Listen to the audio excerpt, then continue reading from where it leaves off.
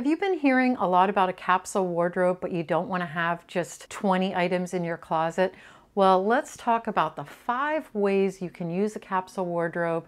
We're going to do that now, so let's dive right in. Hello fashionista, I'm Nancy Queen and I'm here to help you build a closet full of clothes you love to wear so you love getting dressed every single day. And today we're talking about one of my favorite subjects, capsule wardrobes. However, a lot of people have messaged me and noted in comments that they just don't know where to start with a capsule wardrobe. They already have a closet full of clothes and they don't know where to begin or what to pare down. Well, I'm going to tell you about 5 different ways to use a capsule wardrobe that you may not have thought of, and it will help you reorganize your closet a little differently or think about your clothes a little differently so that you can categorize them a little better. The first way I want to talk to you about is the minimalist capsule wardrobe. That is what most people think of when they think of a capsule wardrobe. They think of like 33 or 37 pieces.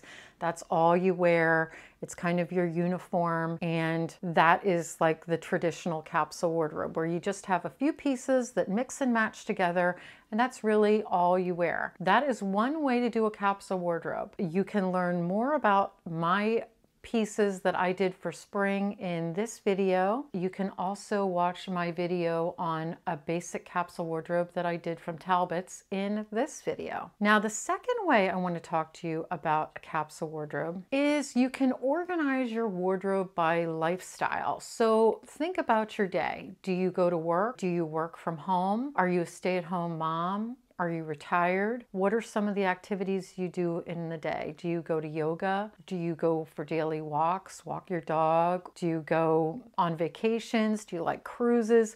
You can build capsule wardrobes just for that particular lifestyle. So I have 2 lifestyle capsule wardrobes in my life. The first one is my everyday capsule wardrobe, which you can see here. And the second is my workout capsule wardrobe, which is just a collection of all my workout shirts, jackets, and leggings that I can mix and match. They work together. I keep them separate from my regular capsule wardrobe so that I can go back to those at any time. But when I buy them, they're all meant to work together. I don't mix these 2 categories very often. Most of us just don't go to work and come home. We go to work and then maybe we change and do gardening or go for a walk or go bike riding.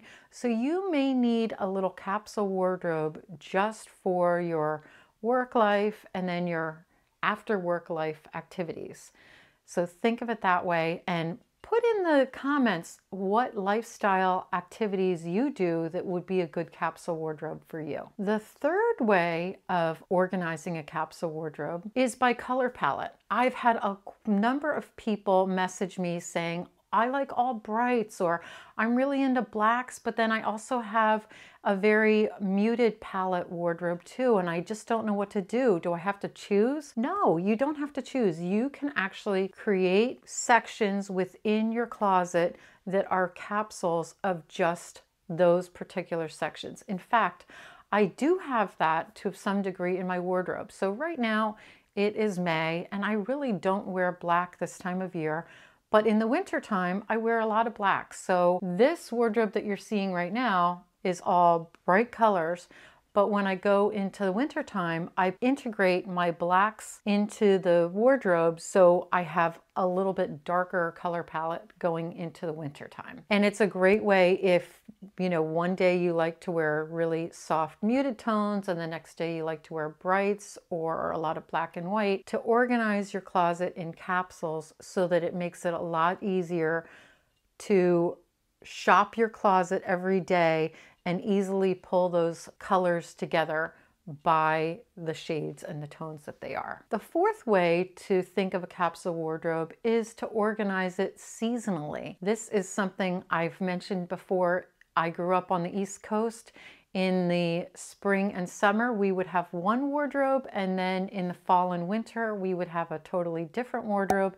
And I know a lot of you have messaged me where you're from and said that you do that as well. So you're kind of doing a capsule wardrobe already when you separate out your wardrobe by season. That is a capsule of clothing. It's another way to think about your wardrobe, that, you know, if you are really into those autumn colors like oranges, yellows, browns, for fall, put together a fall capsule wardrobe. And then when winter hits, you might like to wear winter whites and cool colors and a lot of blacks and grays. Put together a capsule wardrobe of those tones, and then bring in your springtime colors, bring pastels, and then into summer colors, bright colors for summer. You can do that as well. That's just another way to think about your wardrobe and to divide it down so that you're not looking at an overwhelming amount of clothes every single day that you're choosing from. You're just going to limit yourself to your capsule of clothing for that season. And the fifth way you can think about capsule wardrobes is by doing a monthly capsule wardrobe. I know a lot of people who started out with capsule wardrobes have thought about it this way because it's very achievable. So what you're doing is you're just isolating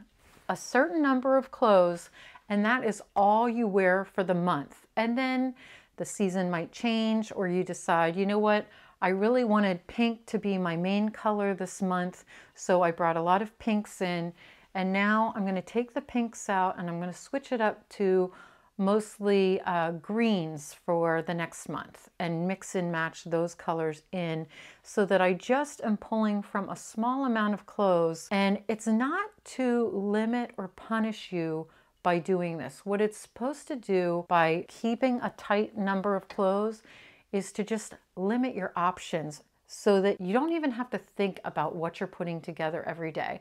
You can just get up, mindlessly get dressed, and know you're going to look good because you've pulled together pieces that work together, that are already pre-coordinated. When I was little, there was a company, I can't remember if it was JCPenney or Sears, that had a line called Garanimals.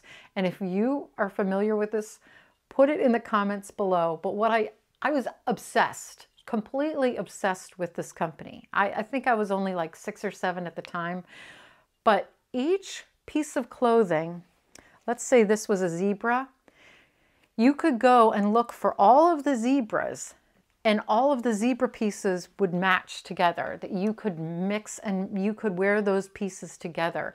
And they were pretty much creating a capsule wardrobe concept for little kids to help them get dressed, so that they would see, okay, I'm just going to pick the zebra and I'm going to wear it with this zebra, and now I know it goes together. So it's the same concept. You're just putting together clothes ahead of time so that when you go to get dressed every day, you know, okay, this will go with this. I don't have to think about it. I can just grab it and go. Almost like your own little uniform for the month. And then you switch it up for the following month. That is 5 ways to think about capsule wardrobes that you may not have thought of. Let me know what you think, and I will see you in the next video.